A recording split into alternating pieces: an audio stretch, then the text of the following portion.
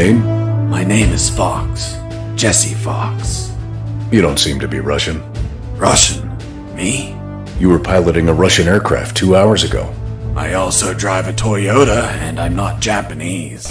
A heads up, we have got some awesome reviews for you coming up this week, so make sure you don't miss them. Hit that silly little notification bell wherever it is. Is it bottom right? I don't know, down there somewhere. It's been too long since we had a Metal Gear Solid game. It doesn't matter what platform you're on. From its original inception back in 1987 on the MSX home computer to one of my childhood favourites in 1998 with Metal Gear Solid on PlayStation, all the way up to the more recent Metal Gear Survive in 2018. UnMetal's Metal Gear Solid, if it was written by the writers of Hot Shots Part 2, which is to say, it's absolutely bloody hilarious. But is it any good? Well, thanks to the publisher for the review copy, let's find out. It's not that hard.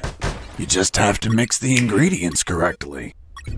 UnMetal is from the same creator that brought us Unepic and Ghost 1.0. The latter of those is a hugely underrated title that's also available on the Nintendo Switch. It's a self-professed homage to early Metal Gear Solid games and parodies 80s movies. The story surrounds Jesse Fox, who finds himself imprisoned for a crime he didn't commit, as you'll hear so often as to become absurd, ludicrous, and one of the funniest jokes in the game. Soon, the sewers are completely infested with mutant killer squirrels. It was horrible. Felt like I was a giant acorn. Assisting Jesse in his escape are a few side characters, from an MIA general to a particularly attractive doctor. And yes, you'll remain in communication with them through your trusty radios. UnMetal is narrated by Jesse himself, as he's interrogated by an officer, and as such plays out as a series of flashbacks. Often the action's interrupted by a piece of dialogue from the interrogator, and rather than being an irritation, as this definitely could have been, some of the best writing comes in these moments. To chill out, pulling out glass eyes relaxes you? I'm not a sadist. I didn't enjoy pulling it out, but it helped when I rolled it around in my mouth like candy. And it's rare that I'm sat on my own laughing as much as I did here. As far as the gameplay and controls then, well, it does play out like an early 90s action game with those stealth elements draped over the top, but it also has other aspects from different titles. For example, in your inventory, you can gather different items, and sometimes you'll need to combine these. You might need to make an improvised weapon or a rope with a hook to allow you to descend to the next level. Jesse's movement's controlled with the stick. There's no run button. However, when there are no other enemies on the screen, he will automatically sprint. Otherwise, he's creeping around. When against a box or flat surface, he'll press his back and you have a few options. You could toss a coin onto the ground to distract a nearby guard and then take them out when they're close enough, or create a sound distraction by banging against the surface. Enemies can be incapacitated, but you won't be killing them because, after all, he's not an assassin. However, later in the game, this is brought home even more when you have to collect extra medical kits, because if you do shoot someone, you have to then treat their wounds before they die.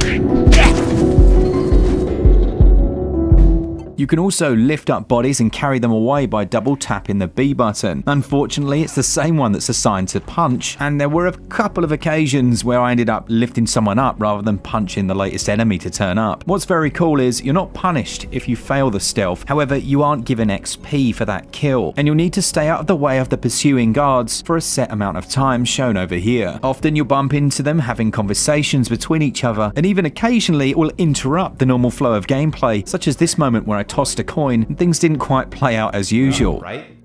Yeah, why not? Come on, Mike, it's the oldest trick ever.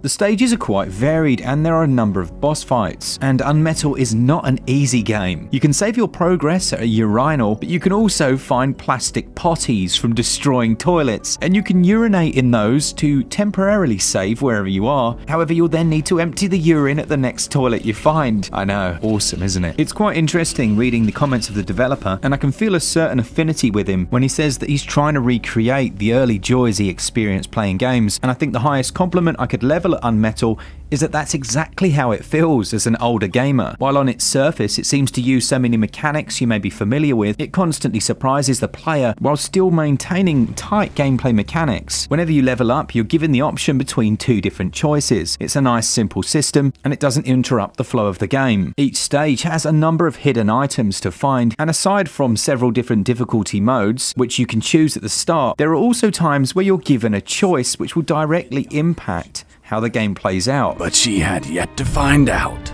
that she was actually fertilized with piranha sperm. As the whole thing is a flashback of memories, sometimes Jesse may elaborate slightly and you get to choose what happens. It might be a boss fight where you're telling how many tentacles it had, and you never really know what you're going to get. You could choose less and actually end up with more. And I love how the writing of Jesse constantly exposes how ludicrous computer games really can be. Beat the shit out of him. Is that a joke? No, I literally beat the shit out of him. That toilet paper wasn't unscented anymore. Let's move on. There's an element of tinkering here where you can combine those items to create different weapons, and despite a couple of quirky control moments and some savage difficulty spikes, story and gameplay are brilliant and score 19 out of 20. Controls aren't quite up to the same standard, but you can remap every button, and there are some options for adding shortcuts as well. Controls score 16 out of 20.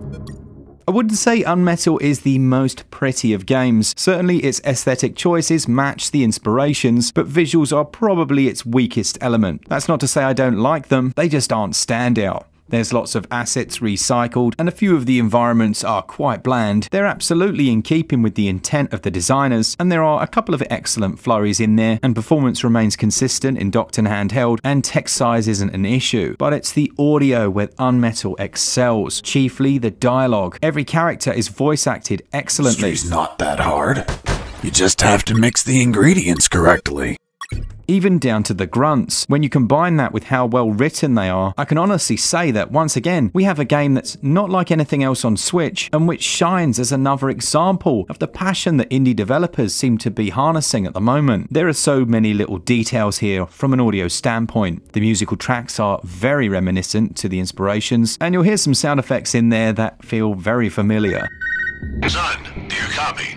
Overall, I give visuals and performance 14 out of 20, and the audio scores 19 out of 20. Soon, the sewers are... UnMetal will set you back £17.99 or your regional equivalent. It's an absolute blast and constantly surprises, while also feeling familiar in the best possible ways. Playing on the normal difficulty, it's certainly challenging, but it never feels unfair. However, the price £17.99 does put it at the top end when it comes to smaller indie releases, but I would not be complaining if I'd paid full price. I'm really excited to see some of your comments down below about how much you're enjoying it. Still, with that price, I'm going to give value 16 out of 20.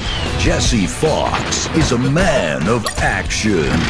It wasn't until I saw who was developing this game that I got excited about it, and for good reason. It's absolutely brilliant, it's hilarious, and I feel like a kid again playing Metal Gear Solid, except with Charlie Sheen as the lead actor. It scores a SwitchUp score of 84%. A thanks to the publisher for the review copy. Do let me know down in the comments if you're going to be picking this one up, and as you can probably hear, it's just nice to be playing a game like this. The Switch really is the king of indie releases. Thanks to all of you that enjoy the content. If you do, please consider sticking around if you haven't already stuck. Hit all the bells and whistles and all that stuff. And as always, a big thanks to our patrons. You guys are amazing. And for all things Switch, all the time, keep it Switch up. Cheers, guys. See ya!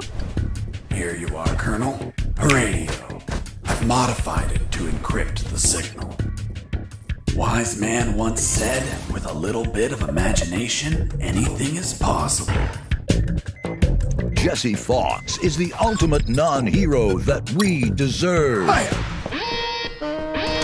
You stole a one-eyed man's patch? What you did was macabre and suggest you might have a fetish. Pet the doggy. The sewer was infested with assassin rats. Felt like I was a huge chunk of cheese.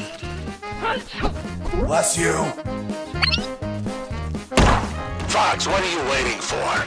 We are running out of time.